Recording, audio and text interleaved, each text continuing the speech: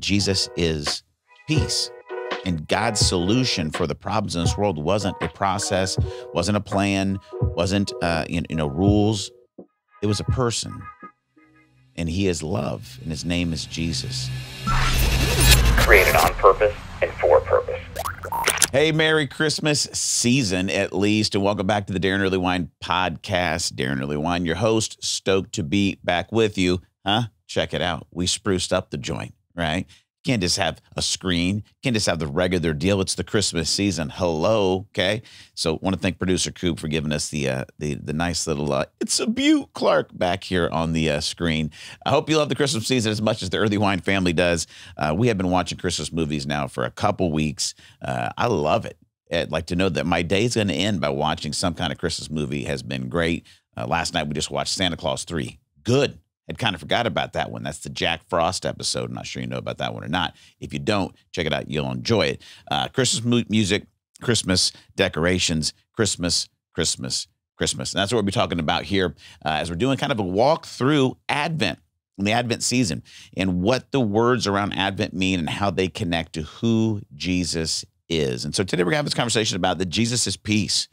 He is peace, and I hope the next 20 minutes or so are encouraging to you. I hope they bring peace to your life and help you understand what it means to have the arrival of Jesus into your life. Before we do, I want to just take a minute and I want to make sure we once again, if we haven't already, thank all of you that partnered with us this year on Giving Tuesday. It was just a couple weeks ago, and we had a big audacious goal to try to raise $100,000, which you'd never done before.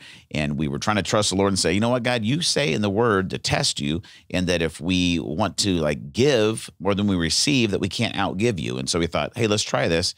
Let's give away 20% of what comes to us this year. Regardless of how much comes in, let's commit to giving away 20% to other smaller nonprofits that may not have our reach, that may not have our level of support from folks like you.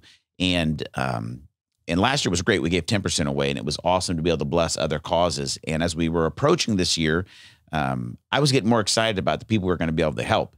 And so was able to already send out a handful of support checks and stuff to other organizations, which was really cool. But going into it, I was excited about that, but really leery about, well, I don't know, a lot of the past years we've had maybe somebody come forward and say, hey, if you guys can raise $25,000, I'll give $25,000. And we call that like a matching grant. We didn't have any of those coming in to Giving Tuesday this year. And, God was faithful. Many of you joined us, and I just want to thank you for that. And you may be saying, Daron, why are you talking about money like this?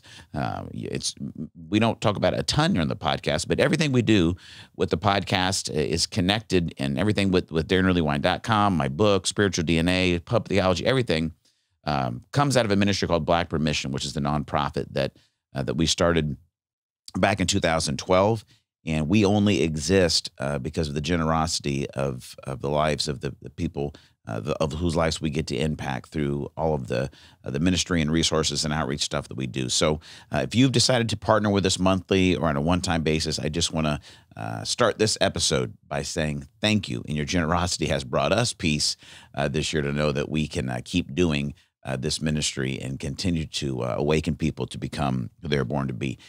If you want any more information about that, you can go to blackbirdmission.com/give if you'd like to become a monthly partner with us, or maybe join us in a one-time gift. Regardless, I want to thank you if that's something that God nudges you to do. So let's jump in. Let's talk about peace, the fact that Jesus is peace.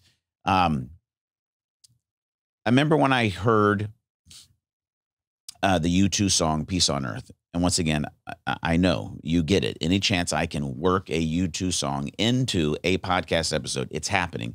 And this one is hand in glove, no problem, okay? This song, Peace on Earth by U2, for me, really brought to life some of the emotions that I've had often around Christmas time, or not even around Christmas time, just like thinking about Jesus. And sometimes those things, and I'm sure there may be different things in your life. There are those things about your relationship with God and about Jesus where it's like, and I know this is true, or I believe this to be true, I believe this to be true, But right now, like, I don't see a ton of evidence that it is. And peace on earth, goodwill to men, on whom his favor rests, which is what the angels said when Jesus arrived at Christmas. You don't have to be awake very long on any given day to be like, well, this hasn't worked out too well. At least it doesn't seem like it. In the U2 song, here's the lyrics from one of the verses. It says this: Jesus, can you take the time to throw a drowning man a line, peace on earth, to tell the ones who hear no sound, whose sons are living in the ground, peace on earth. Jesus, in the song you wrote, the words are sticking in my throat, peace on earth. Hear it every Christmas time, but hope in history won't rhyme. So what's it worth, this peace on earth? And I love that honesty from Bono. And I think that song, written truly in the spirit of the Psalms. I think we need more songs like that. I think a lot of Christian music today, we've lost the art of lament and to writing songs that leave us in the tension. Every song that I guess we sing at church or you hear on the radio, if you're listening to Christian radio, it's like everything has to resolve. It all has to be buttoned up and figured out and at peace, if you will, in our heart and our mind. And the truth about our relationship with Jesus is that's not the case. It's usually some kind of up and down wrestling match that we're trying to figure out. And I think that's true with our connection to peace. Jesus, with the song you wrote, right? Peace on earth, goodwill to men, that was written about you, the song these angels sing, the words are sticking in my throat, right? Because my hope in history, they just don't rhyme. So what am I to do with it? Because that is what Jesus was promised to bring in Isaiah chapter 9. It says it like this: the people walking in darkness have seen a great light. On those living in the land of deep darkness, a light has dawned. For to us a child is born. To us a son is given, and the government will be on his shoulders. And he will be called Wonderful Counselor, Mighty God, Everlasting Father, Prince of Peace. Right? Of the greatness of his government and peace, there will be no end. And he will reign on David's throne and over his kingdom, establishing and upholding it with justice and righteousness from that time on and forever. The zeal of the Lord Almighty will accomplish this. It's Isaiah 9, verse 2 and 7. And he's the Prince of Peace. Right? The Almighty God, the Prince of Peace, his peace will never cease. And then we go, well, yeah, but there's like wars and there's struggles. And then even in my own life, I don't necessarily feel like I have peace. And it's within that tension that we have to realize that God is always living in this situation where, we've talked about this before on past episodes, I believe, is the understanding of something being already, but not yet. Something that is in process. The reality is that for you, right, God declares you as righteous and says that you're already seated in the heavenlies.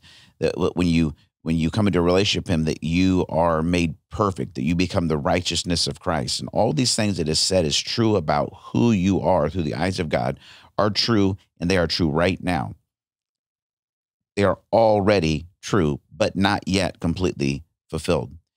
And that's the situation, as I understand it, about peace, is that God has established the reality through Jesus that he can bring peace to the human soul.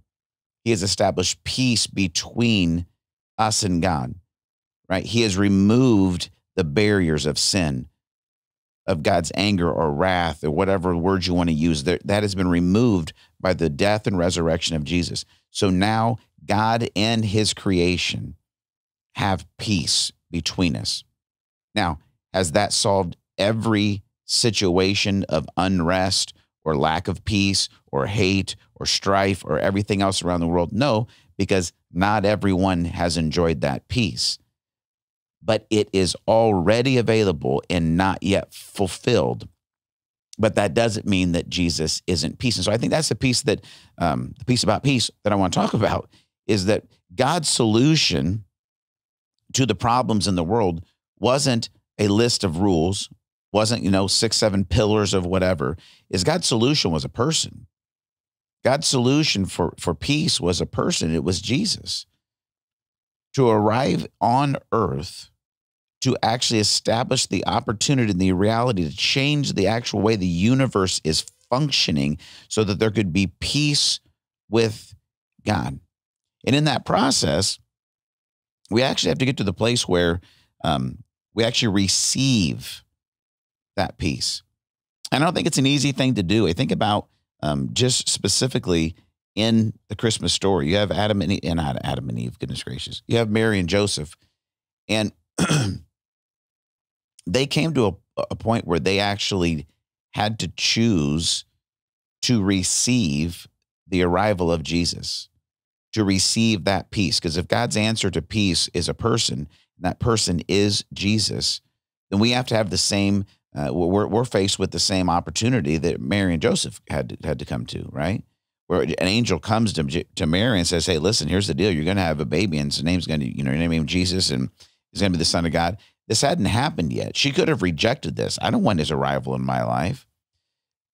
But she received the presence of Jesus in her life, and that brought her peace. But it didn't bring her ease. It didn't bring her lack of chaos. And that's one thing I think is funny. I've talked about it all the time is, obviously Mary is pregnant through the Holy Spirit, which can you imagine trying to explain that to everybody? That would not have been a peaceful conversation to your mom, your dad, your brothers, your cousins, the neighbor person, your fiance that you have yet to consummate your marriage with. Then you have to take a trip to go do the census, and there's nowhere to stay. Then you're having a baby in a barn. Then after you have the baby in a barn, all these strangers show up and start bringing you gifts to it. Then you hear about all this stuff going around town that all of a sudden, oh no, the king wants to kill your baby. So then you have to leave over at night, right? Escape to a foreign country to preserve the life of your baby because the king was trying to kill all of the children, boys 2 years and younger. Think of that plot line and tell me where you would be like, well, this has been peaceful. I'm glad that I've let Jesus arrive in my life because, if I'm just being honest, he is the Prince of Peace. Everything in my life has just been, solitude and silence. And I just feel like a Zen warrior right now. I don't know. What am I saying right now? Zen warrior. But here is actual Jesus arriving in the life of Mary and Joseph. And it didn't mean that everything was perfect. But it did mean that they received the presence of God himself into their lives. And his presence brought them peace. It brought them protection. It brought them provision into all of the challenges and chaos that life was bringing. And the same is true for you and me. Same is true for you and me is I don't think being peace on earth means God's going to fix everything immediately in your life. And when you follow God, you'll never have a struggle. You'll never have an ounce of anxiety. You'll never have an ounce of worry. You'll never face anything that takes great courage. In fact, I think all of that is just the opposite. You'll face that. And I think if you join Jesus in actually the mission that he has to see heaven come to earth and push back against the kingdom of darkness, I think you're going to have a ton of things that are going to take all of that and more. And here's the good thing is that you're going to have a peace that surpasses understanding because your life is indwelt with the living presence of God, who is the Prince of Peace. He is your peace. He is your provision. He is your protection. I love the Jewish word for peace, which is shalom. And the idea of shalom is not this idea of absence of struggle. The idea of shalom is really a wholeness of life, a flourishing in a wholeness of life. You could almost say it as life as it was intended to be. And I think that's a great way to characterize what Jesus has done. Jesus has brought the opportunity so that our sins can be removed. This is the gospel message, right? We can have a relationship with Jesus, and his arrival, his life, death, and resurrection have allowed us to live life as it was intended to be lived, to have shalom, peace with God, right? Inner peace, so that we can go out and be people who actually make peace in this world. And Frederick Buechner says this. I love this quote about peace. He says, peace is not the absence of struggle, but the presence of love. And that kind of encapsulates what I was trying to say, is that Jesus is peace. And God's solution for the problems in this world wasn't a process, wasn't a plan, wasn't rules. It was a person. And he is love, and his name is Jesus. And in your life, if you're looking to increase the peace of your life, you don't need to become controlling to where you're trying to fix everything around you, or get yourself somehow to disengage from all the relationships, or maybe numb out to where you don't feel the stress. What you need is to say, you know what, God, here's what I need. I need your presence. I need your love in my life so that I have shalom. My life works as it should, how it should work and how it was created to work is that as a human, I'm connected in an intimate relationship with the God who loves me and created me. And when that is right, I have inner shalom. Life is as it should be, as it was created to be. Therefore, I can step into whatever's happening in my life with your presence, with your love, with your peace. Does that make sense? I wish at this point you were here with me, and then I could say that, and you could say, well, yeah, Daron, it makes sense. But sometimes when this happens, I struggle with this part. I wish we could have that conversation. And in fact, pause for a drink of coffee. In fact, I'd love to have that conversation. And so every episode, I try to say this, is I'd love to hear from you. You can text me, 317-550-5070. We'd love to hear your thoughts. You can email me, Daron@blackbirdmission.com. You can reach out through social media, just DM me. There's plenty of ways to get in contact with me. But if you have questions, things you're wrestling through, I want to help you answer those questions, or at least get you connected to someone that can. So please don't hesitate to jump into the conversation, and we will jump further into this conversation right after this short commercial break. We'll be right back. Is it time for you to take your next step towards discovering your purpose, but you're not sure what to do? Maybe jumping into the entire spiritual DNA course seems just like a little too much for you right now.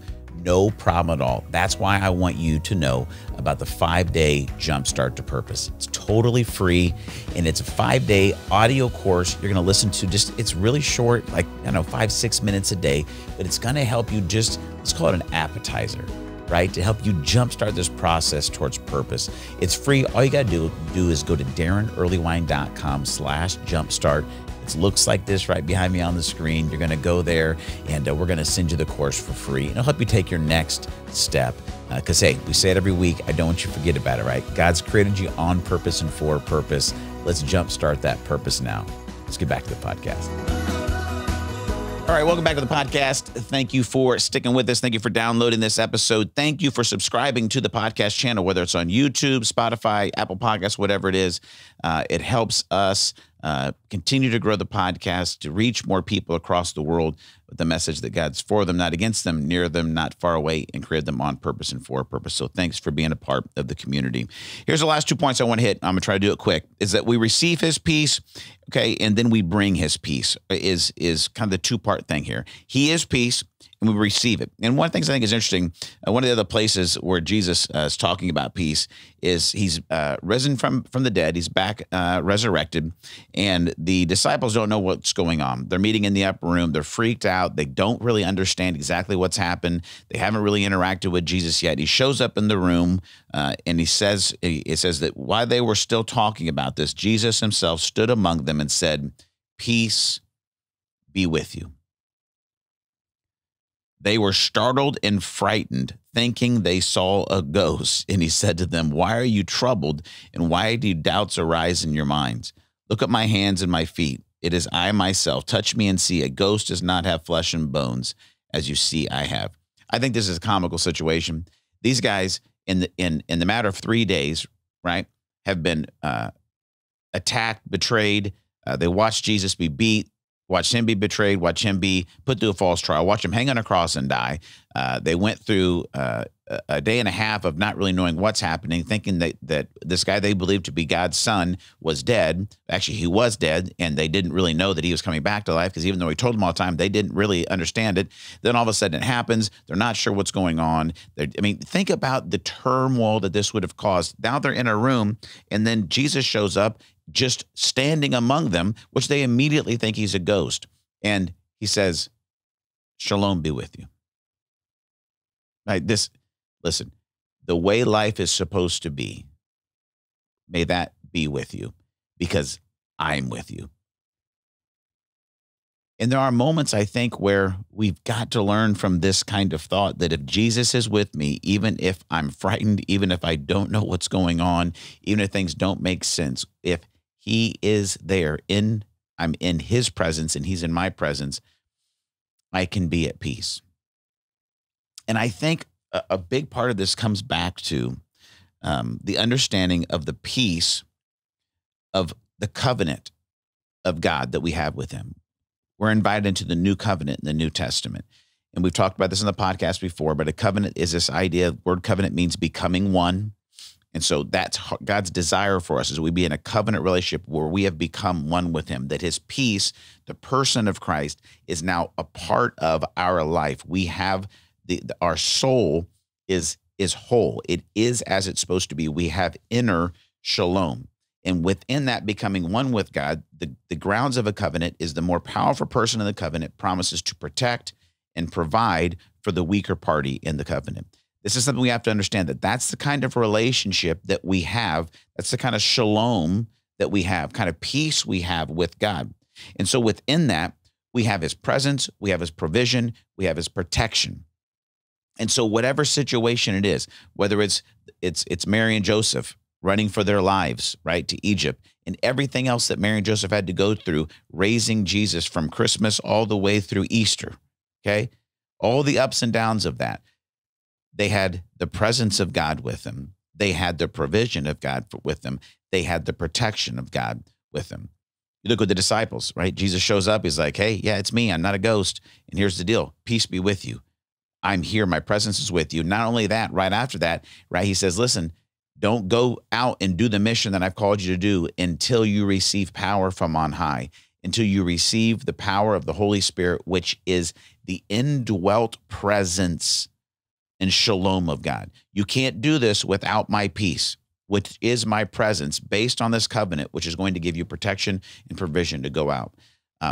That's so important for you to understand, that when you have this connection with God, when you have this connection with Jesus, right, when you're in a covenant relationship, when this Holy Spirit infills you, that is the grounds for this relationship, and you can trust it.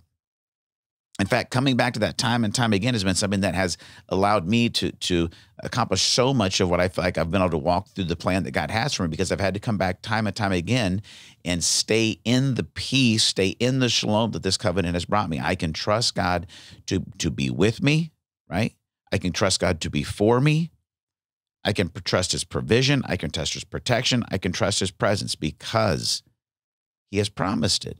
And when I have faith in that, he gives me peace, right? It's about, instead of striving for everything in your life, right? It's about trusting, instead of earning everything and thinking you've got to do it because you're on your own and you have to protect yourself, you have to provide for yourself, and it's a dog-eat-dog world. Everything's got to be earned. You realize, no, here's the deal. I'm going to trust and live in the peace of the covenant, and I'm going to receive from God. Does it mean I don't work hard? No. It means I know that I'm not ultimately responsible for the outcomes, because I'm in a relationship with the Prince of Peace. I hope that makes sense for you. And I would say that a couple of things too with this is that you have to fight for this peace, because I think everything in our life screams the opposite of this. And that's a part of spending time daily with some disciplines in the presence of God, so that you can be brought back to what is true. I have peace with God. I have the presence of God, right? My soul is as it should be. There is shalom within me. And if I can start from a place of inner peace, I might actually have a shot to bring about outer peace, peace in the world around me. If you find somebody that has a lot of strife and a lot of struggle and a lot of chaos in their earthly relationships, I promise you, you spend enough time with that person, you're going to find a person who does not experience very much inner peace, right? They're creating out of the the conditions of their soul. When we can experience the depth of the presence of Jesus in our soul, in our heart, in our mind, in our strength, what happens is that inner peace begins to spill out into the people around us. And we begin to be people who now are peacemakers on earth. And that's the last thought I want to give you is not only do we receive his peace, we bring his peace. And story from my personal life with my kids, and then we'll wrap it up, is one of my sons had a friend, was spending some time at our house for a couple months, and they were driving back to this friend's house, and the person said, "Man, I really love being in your house. Like, it just feels so peaceful in your guys' house." And she's like, "I don't know what it is, but it's just something there. It just feels right." And I was so proud of my son. He's only 17 years old, and he was able to say to a friend, "Well, yeah, that's the Holy Spirit. Like, as you know, we've followed Jesus, and like, I think what you're experiencing in our home is the peace of the Holy Spirit." And I was so proud of him that he had the courage to say that, but also so proud of him that he knew that was true.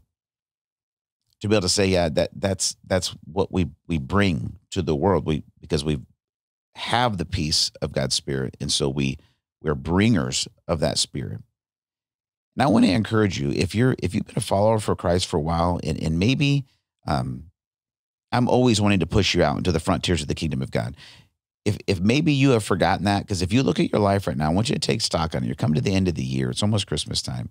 Look at your life. If you're a follower of Jesus and you have been for a while, how many influential relationships do you have with people that have no idea about Jesus?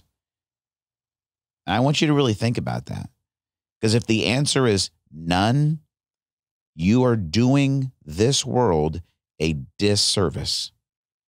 Because you are indwelt with the person, the Prince of Peace. And people's lives are chaos, living in darkness, right? People living in darkness have seen a great light because Jesus has come. Well, here's the deal. He came once and now he sends you. But if you have insulated your life in light and you have no influential relationships with anyone who lives in darkness, what may be happening to you is you become used to what it's like to be in just a peaceful environment. It's me, it's my Christian friends in my Christian school, with my Christian church, with my Christian movies and my Christian TV. And I've just bubbled myself. I'm in a snow globe of Christianity. And in here, it's always the same degrees and it's always nice. And it works for me. And so what you've gotten used to, like, yeah, I have peace. Doesn't everybody? This is just what it's like in my little bubble I've created. If that's your life, I want to strongly encourage you to take that snow globe of Christian bubble and smash it on the ground and allow it to break all over the place. And then enjoy the chaos of living on the frontier of the kingdom of God.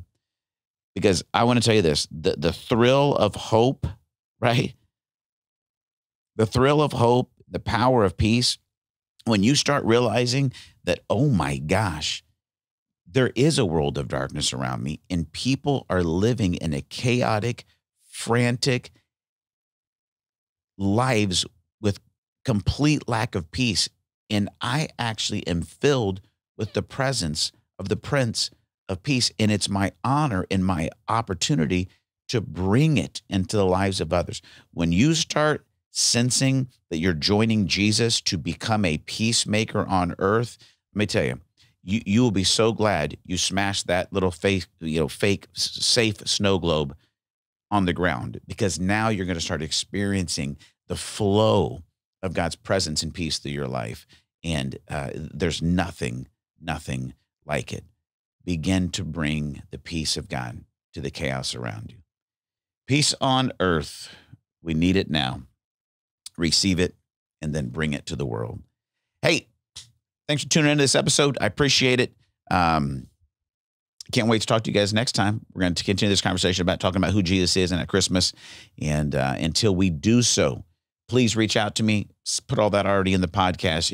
You and how to find me. I'd love to be in a deeper conversation about these topics with you and maybe helping you take your next step to become who God's created you to be. Until we talk again, remember these three things. God's for you, not against you, near you, not far away, and he's created you on purpose and for a purpose. Talk to you next time right here on the Daron Earlewine Podcast.